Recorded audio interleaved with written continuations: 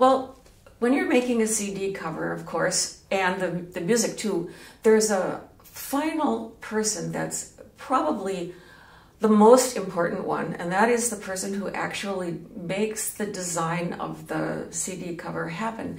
And in our case, this is a lovely person from Parma Recordings named Emily Rollo, and she is an absolutely fantastic graphics designer.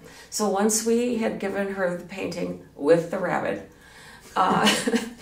she came up with 3 or 4 designs that she sent to me, and then I'd give them to Marie to look at, and then she chose different styles of text, like what, there was handwriting fonts, and there were different colors, and the big text for the title of the piece, the mitten, and then the name of the conductor and the name of the orchestra, and all of those things have to be placed on the painting in an exact perfect spot, and Emily just really hit it. We really, really liked all her work, and now you can see what it looks like at the end.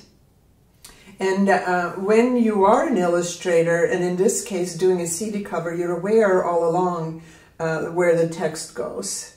So you leave space for that, and you know that the text is actually a big part of that image. And so in this case, it was unique because I got to give some input into it. I got to see some ideas and say, well, this and that and this, and just playing with it. So that was fun, and I think it turned out beautifully. It did. It's just, I can't imagine that it would be better than it possibly could be. Thanks, Emily. So I wanted you to get to meet my studio companion, and this is Tess, and she is a cat without a tail, and she was born that way. And she is super cute and fluffy, but very naughty. So when I paint, she will try to nibble on my ankles and chew on my little brushes. But we love you for it.